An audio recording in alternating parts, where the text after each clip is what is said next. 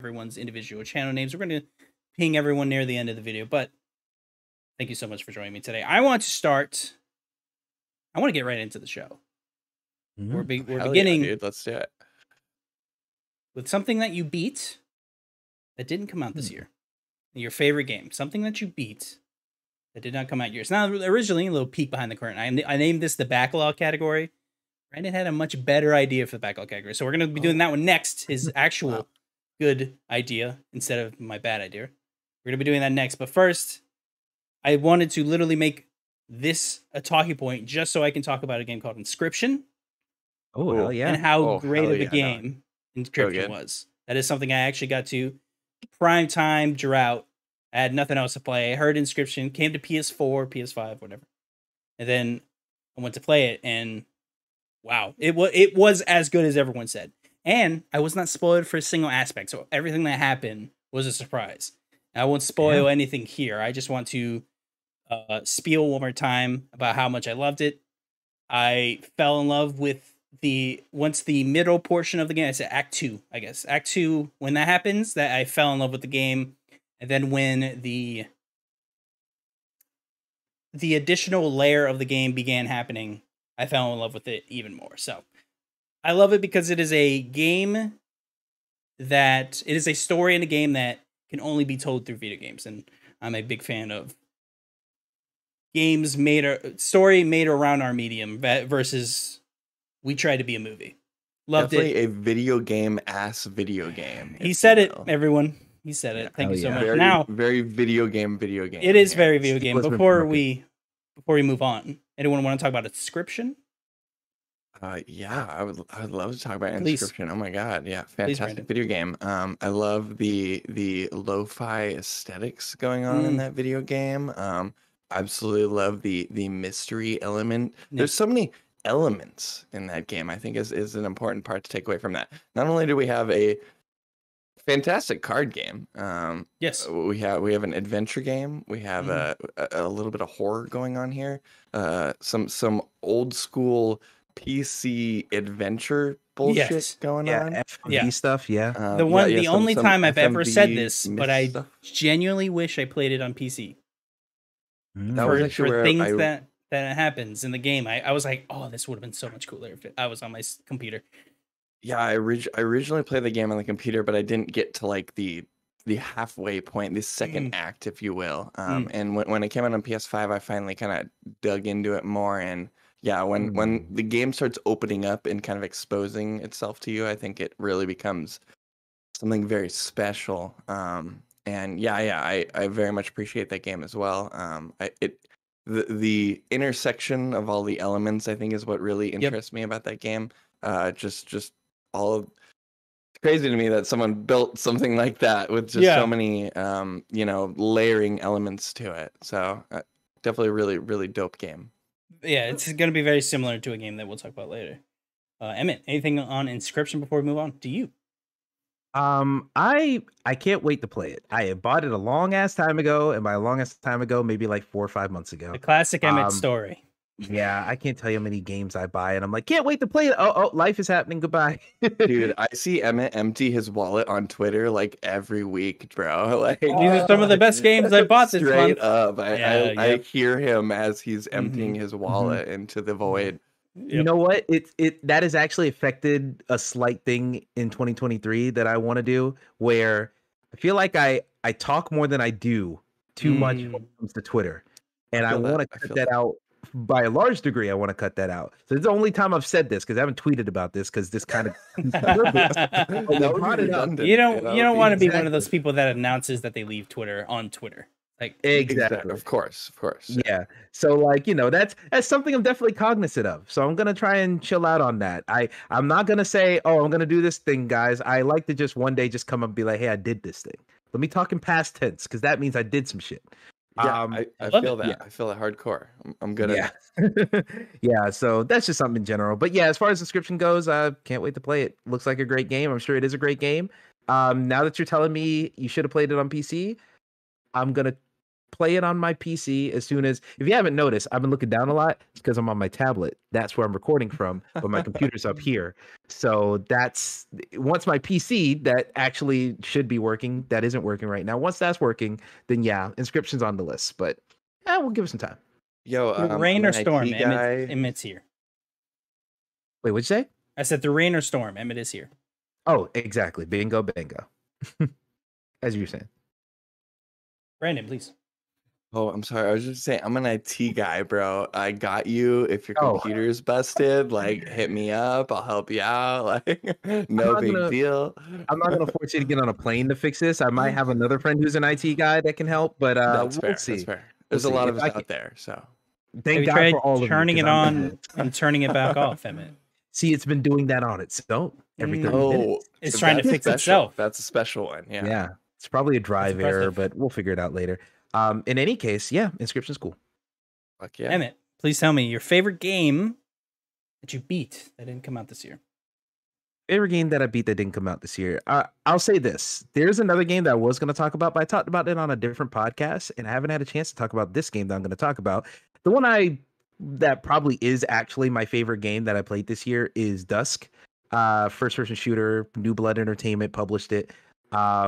Classic. If you like your Unreals, your old school boomer shooter aesthetics, as they say, it's excellent. It reminded me a lot of Quake Live that I used to play back in the day, except it's single player and here's some really cool set pieces and blah blah blah.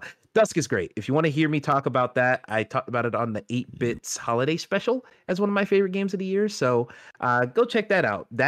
I talked about it on Twitter within the last week or so, but I'll share it again before this episode goes out so y'all can see that. But in any case, looks awesome. Yeah, Dusk is really cool. I highly recommend that. Deck verified. It's on Switch as well. Like, go get on that. But the game I'm going to talk about here is Severed Steel, another first-person shooter. Okay. One that I'm hoping all of you picked up when it was free on Epic Store during the holidays. They were giving away. I did too. I did too. I did the thing where it's like, I'll get to that. Yeah, me too. Yeah, it was like the day before Christmas, right? Or something like that. Say again. It was the day before Christmas, right? Or is it the day after? It was one of those days, and I was like, I'll get to it, and I was way too busy. I didn't get that. Yeah, I want to say it was the day before Christmas. I think it was the 23rd, actually, specifically. But in any case, yeah, so they gave it away for free. So if you happen to look at Epic Store that day, boom, congrats. But here's why you should actually play it and not just claim it.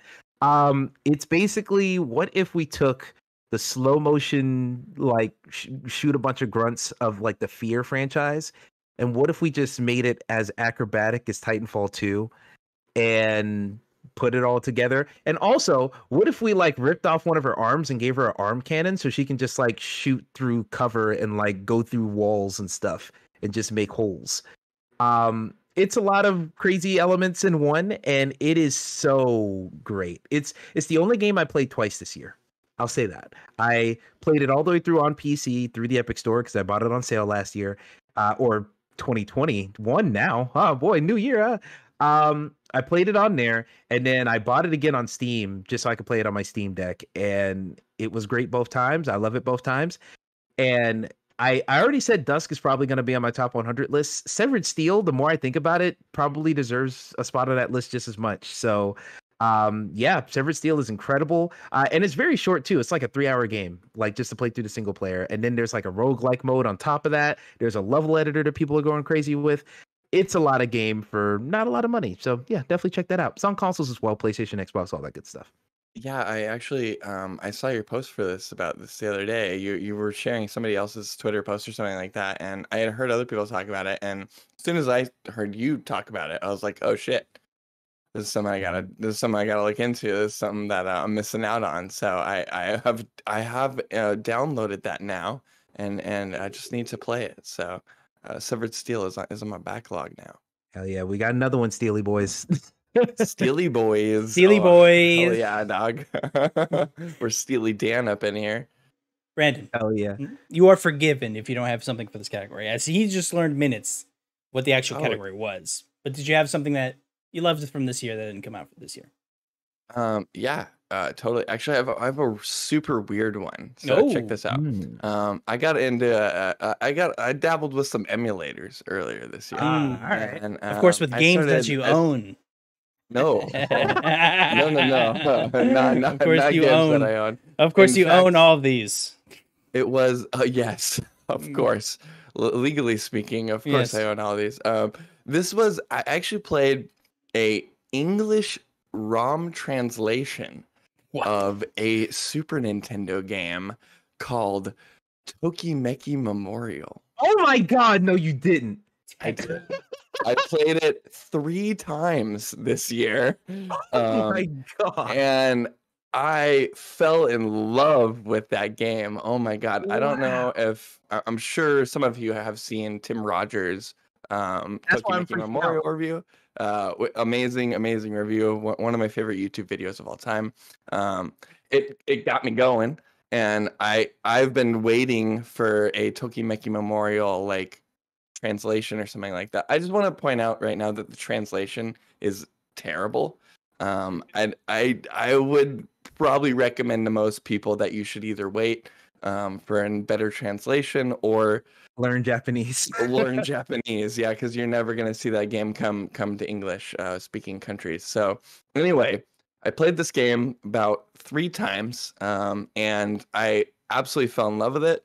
The translation was rough, but I was able to sort of see through the lines and really got into that game over a couple weekends. And I highly recommend it to anyone who is interested in RPG mechanics or just old Super Nintendo games or dating sims with weird shit going on. Like it's a dating sim, but it goes like so much further than that. Like you're dealing with like a day-to-day RPG mechanics where you're kind of building on your character and building these stats to interact with these characters, and it really is a very special experience. I'm pretty sure it's produced by the dude who does Castlevania, and I think Hideo Kojima had a hand in it at a certain point. So I mean, it's cream of the crop when it comes to dating sims. I genuinely don't play dating sims, but I figured this was a special case, and I loved it. It was great. So that was my weird one this year. I love so much that that's the game you fucking I love said. this. This is cool. This is Thank very you, cool. Yeah, I spent quite a bit of time playing that, and I was very embarrassed sitting next to my girlfriend while doing it, but I got through it, and it was great. I had a great experience, so I highly recommend it to anyone who wants to get into that. You just got to set up a Super Nintendo emulator. It's really easy. Just keep in mind the translation is a little rough. And of course, buy the game. Wink. Of course, yes. Buy Tokimeki Memorial on Super Famicom. Yeah. Wink. Anyways, first up, I love this. Second, I think I saw this being mentioned in. Correct me if I'm wrong here, Emmett. Your top the Tim video essays? Is that what this was? Almost, because this is wrong? There's a video essay from the same person, Tim Rogers. Okay. That is Boku no Natsume. It's a different game entirely, but he also did a review of this game here, Tokimeki Memorial, because I watched this review like a month or two after the Boku no Natsume video. I was like, oh fuck, I like Tim Rogers now. So I went back to that one and I'm like, oh fuck, this video is great too. I've been missing out. So yeah, like Tim Rogers is a great fucking video essayist. Amazing. If you want to look at great video essayists, top 22 video essays of the year, I put that out on VG not too long ago, so you can check that out. But where can we find that, Emmett? Shout out to Emmett's essay list. He killed it. Really great. It's very good. Where can we find that, Emmett? Thank you very much for that shout out. You can find that on VGU.tv, the logo that I think I've been pointing to. Yeah, there we go. You're I'm nailing pointing to it. Yeah. I just had to get the mirror right on my hands. But yeah, I really want to play Tokimeki Memorial. It's one of those things where like if I just like woke up and I knew Japanese tomorrow, I'd play that first thing. But I have to learn Japanese in order to play this game. But maybe with this English dub or translation, maybe I don't quite have to. We'll see if I want to bastardize the language enough for me to play it. But I'm glad it's accessible in a way where maybe I could try it one day. And it is one of those, it looks beautiful still. It looks very beautiful, especially given the hardware. I mean, I looked at the video art. It's nuts. Yeah, the pixel art they got going on in that game is meticulous. So very. Yeah, The highly people recommend. looked incredible. Now, moving on to Brandon's what he brought to the table today. Now, he originally thought backlog meant something that went into your backlog from this year, which I was like, that's a great idea. I'm stealing that for the show. I'm going to take all of the credit for it. And that is, of course, for me, Midnight Suns. Now, this is a little bit cheating. I've actually fell in love with this game. But I did not beat the game before our beautiful new year started. So, it does not hit the top 10. I'm actually still playing it. This game is so long. We're talking like Persona length. This thing is insanely long, but it's at least good. It takes forever to start, but once the get the get is real good. And I very much enjoy this game. I was actually one of the loudest people I think that said I didn't want this. I didn't really want the idea of Midnight Sun sounded so cool, and then they were like, and it's a strategy card game, and I was like, goodbye. Goodbye. But when Emmett Watkins Jr. got me into a little game called Slay the Spire that I played this year. Hell yeah. Very, very good game. Incredible game. Fell in love with it, played it for days. I got very addicted to here, by the way. Yeah, we got do. some taste going on. Not these other podcasts. Oh, kind of funny. These other you kidding me? Who are playing stupid shit. Yeah. Oh. Dumb games. There you go. Yeah, I was about to say, you're trying to think of a game someone else I don't know. Dumb game people are playing. Yeah. Gran Turismo. Fuck out of here. Anyways. Gran Turismo. What? It's good. It's a good game. But I enjoyed it so much. Once people started saying, hey, it actually does have a kind of Slay the Spire feel. And I was like, I'm in.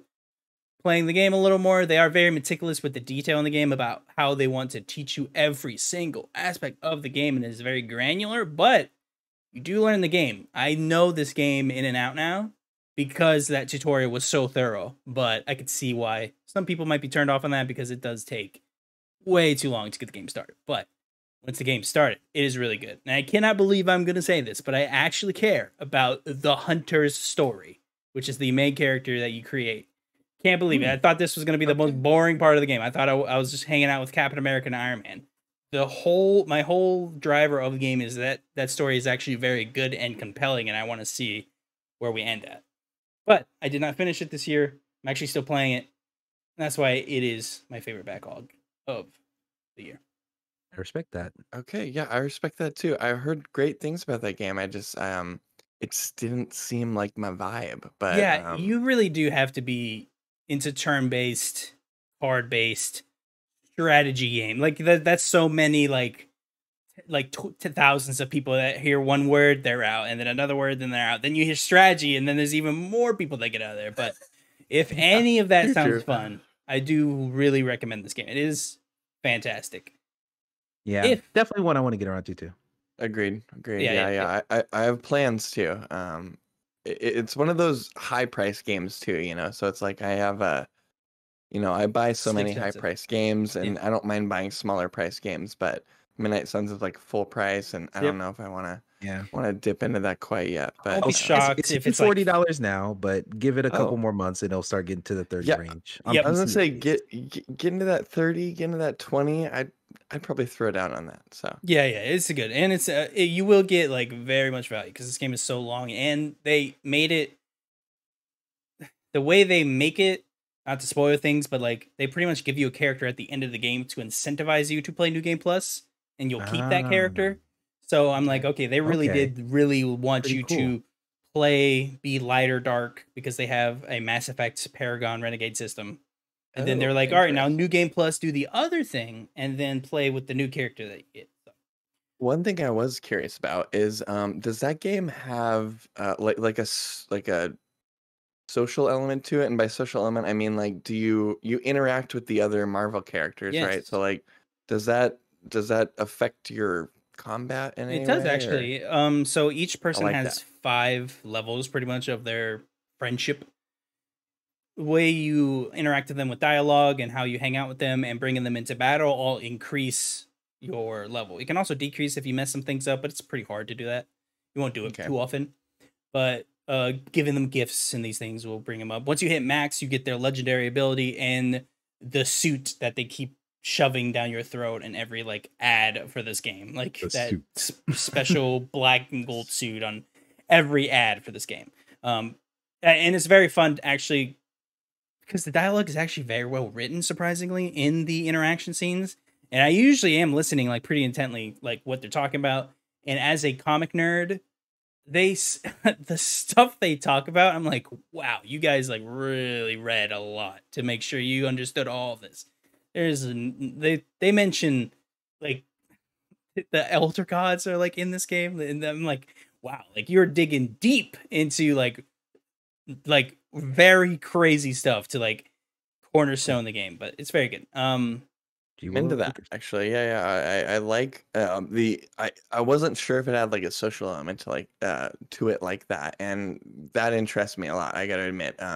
Having that Persona-esque sort of links, I will say link situation. It is weird. You can't bang anybody. Pretty weird. All right. Especially fucking a loser of the year, more like. Fucking.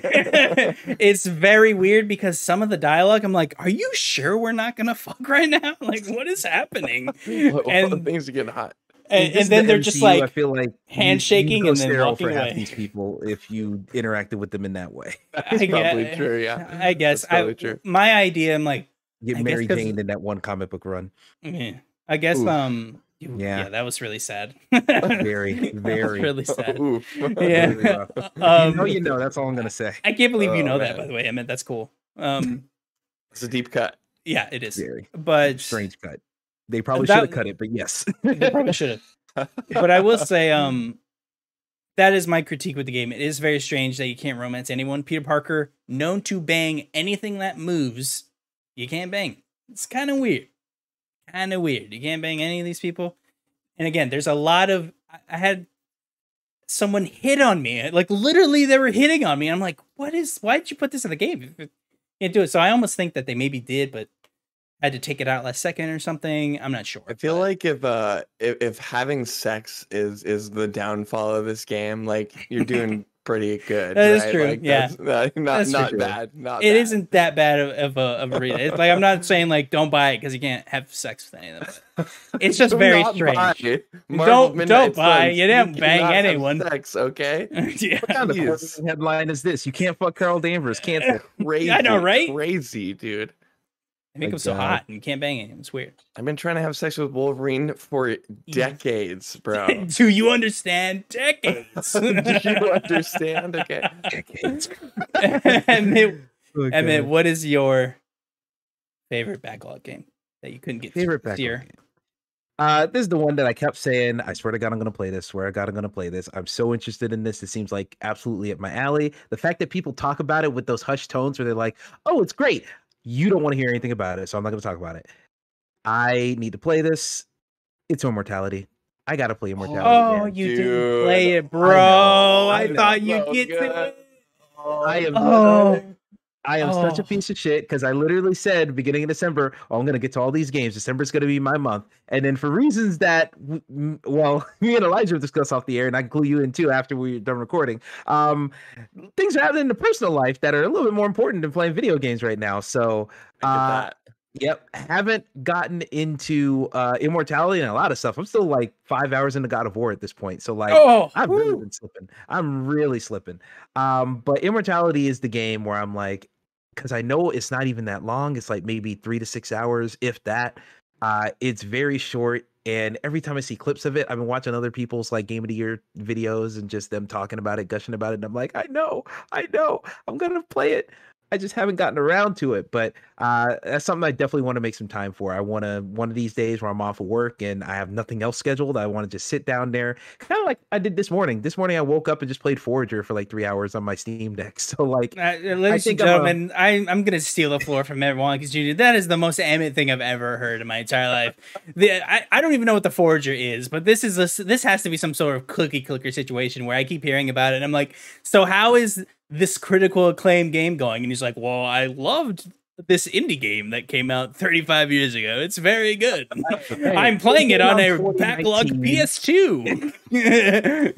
It came out in 2019. It's an indie game that's pretty popular. It's on every platform. It's not that obscure, but it is effectively a Flash game. But it's great.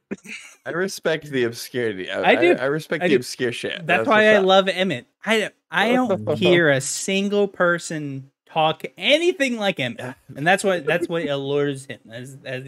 He's like a siren call. The allure. He's singing us his Forester song. And, yes, trying to enchant me. For sure. Yeah, when everyone zigs, I zag, and yeah, I just wish I zigged on this one because Immortality looks great, and I know it will be great. It is an Emmett-esque game. I'm telling you. Yeah, the time. Like I wish we lived close enough so I could drive over, grab you, and be like, play Immortality. Hey, will you feel like driving a good 4 hours? Come do it. I could do it.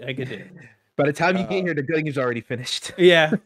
Without spoiling too much, that is definitely one of my top games of the year, and I would say it takes probably closer to like maybe 10 hours if you want to see all the shit going on. So be prepared for that. But I quite literally just played through that this last weekend, and had a great time with it. So that's cool. It's like a perfect weekend game. Like it is. I put my whole weekend into Immortality, and it was great. Me and my wife did the same thing. We sat down. She got sucked in just like I did. Yeah, and we were like detectives. Like exactly. we were entranced with just what was going on, and it was a great experience for me and my girlfriend too. Actually, I got to throw that out there. Yeah, it works well enough where you can.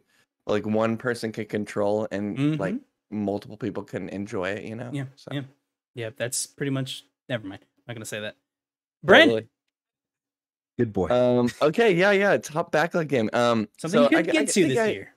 I think I have a bit of a tie here, actually. So my two really big ones that I've been trying to get around to and just haven't been able to is Faith over on Steam.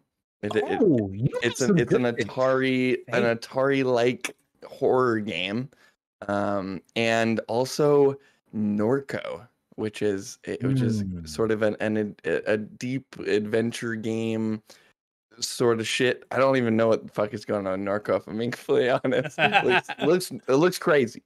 But the vibes I got for Norco are very like it's like rural Mississippi, but like near future where like robots are starting to take the jobs. So it's like that mixture of like the thing that we don't get a lot in games or really media in general, where it's like the working man, just normal living in the rural South. Exactly. Yeah. It's got like a very dirty, cyberpunky, like sort of southern futuristic vibe going on that I'm super into.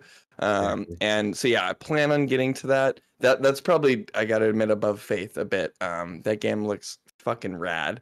And then Faith is something I have purchased and I have played maybe the first 20-30 minutes of and really enjoyed it.